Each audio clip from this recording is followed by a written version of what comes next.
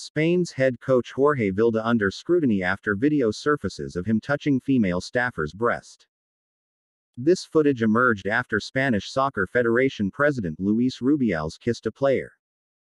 More controversy surrounds Spain's women's soccer team after it won its first ever Women's World Cup Sunday.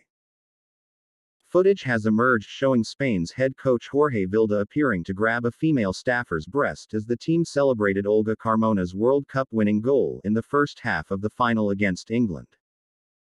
The world camera feed cut away from the coaches and staff celebrating the goal, but different footage showed Vilda move his hand from the shoulder of the female staffer to her breast while he looked onto the field.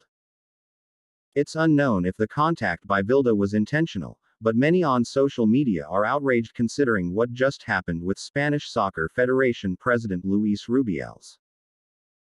Rubiales was ridiculed for kissing Spanish player Jenny Hermoso on the lips, grasping her head with both hands in the process, during the World Cup final ceremony following Spain's victory.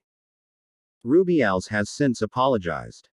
"I made a mistake, for sure," Rubiales said about the kiss and his reaction, per ESPN. "I have to accept it. In a moment of such emotion, without any bad intention or bad faith, what happened, happened, in a very spontaneous way. There was no bad faith from either side."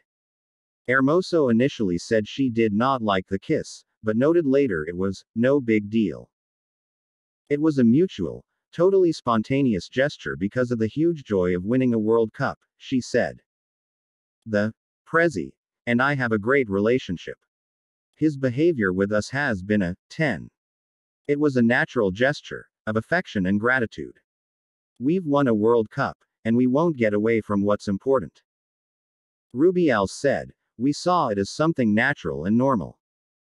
I have to learn from this and understand that a president of an institution as important as the Federation, above all in ceremonies and that kind of thing, should be more careful," Rubiales added.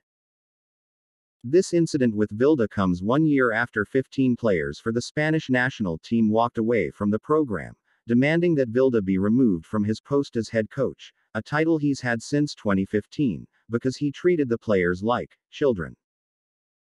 In September 2022, those 15 players emailed the Royal Spanish Football Federation (RFEF), saying they did not want to be considered for national selection due to their emotional state, with Vilda in command of the squad.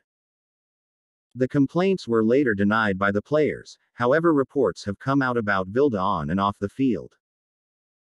Multiple reports, including from Mundo Deportivo, said Vilda wanted every player to keep their hotel rooms unlocked before midnight while on national duty so he could personally see if they were asleep on time. Players were also reportedly required to check in with Vilda when they went out, and he'd ask where they were headed, who they went with and more. Only 3 of the 15 players that reportedly wrote to the RFEF returned to national play. Spain defeated England 1-0 Sunday to win the Women's World Cup.